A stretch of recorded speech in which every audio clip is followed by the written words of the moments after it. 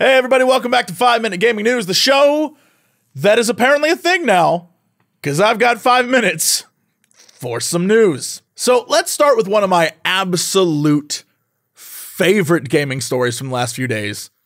PlayStation announced that Call of Duty is having a crossover event with Attack on Titan. And of course it was roasted by the internet, just gobbled up like a big giant man would eat several people behind a wall. Look, I've never seen Attack on Titan. I don't know anything about Attack on Titan at all. I know that a lot of my friends love it, and I'm sure that you love it. But one of the things I do know is that this, whatever the hell this is, does not look like anything I would have thought Attack on Titan is. This man right here is like a 40-year-old father of 3 salarymen in a cosplay who's just like, I'm here to help. I don't know what they were going for here, but I do understand the roast because that's ridiculous. What's even more crazy is to think about this versus other integrations in games like Fortnite, where it's clear there was some attempt at kind of an aesthetic, because all Fortnite characters roughly look the same. But sometimes when you look at Fortnite comps, you can notice that in fact, they are not.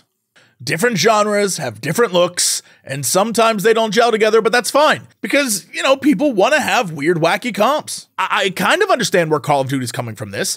They want to bring in Attack on Titan, yet still have it feel like it's a part of their world. It's just very difficult to port anime into anything that looks real.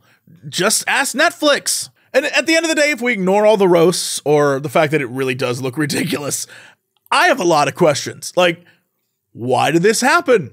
Who brought this together? I mean, all right, money is clearly why it happened, but what was the thought process behind it? What were they thinking? I would love to know that. Was it 2 guys who are friends from different companies and they just got drunk together one night and were like, I have an idea?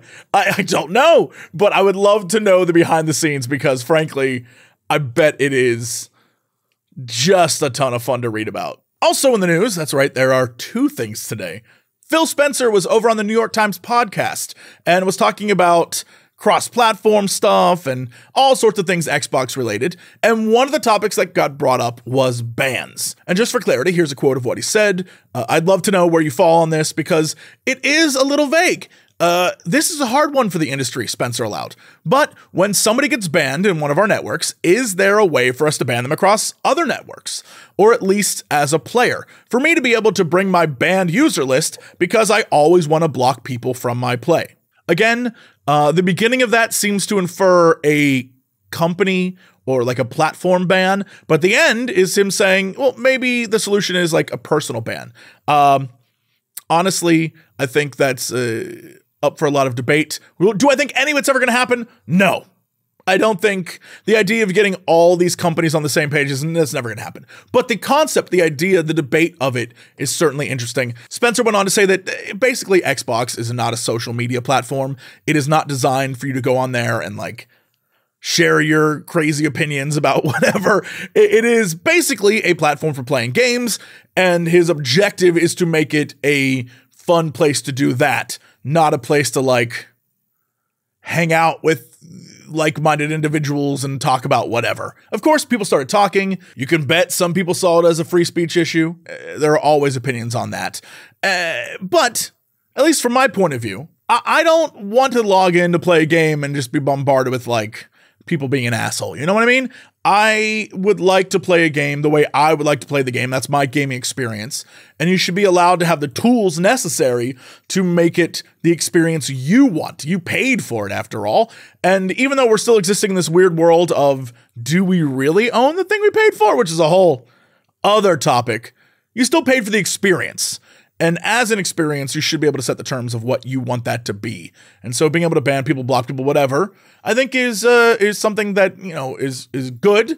And if they do ever get to the point in some fantasy world where all the different platforms line up together and they're like, we're on the same page, then I think you as a person should be allowed to block, ban whoever. Company-wise, that's a different story. That's a touchier subject. But we have to remember, free speech is certainly the right for you to say whatever you want. However, it does not alleviate you from the consequences of saying something dumb.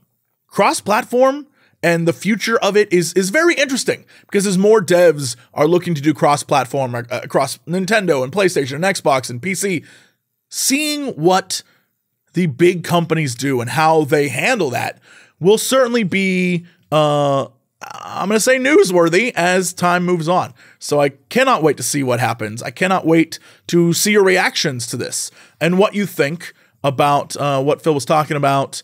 And if it really is even like, you know, that big of a story, or if it's just something interesting that he was riffing on. Again, let me know. That's it for the news, and I'll see you all later.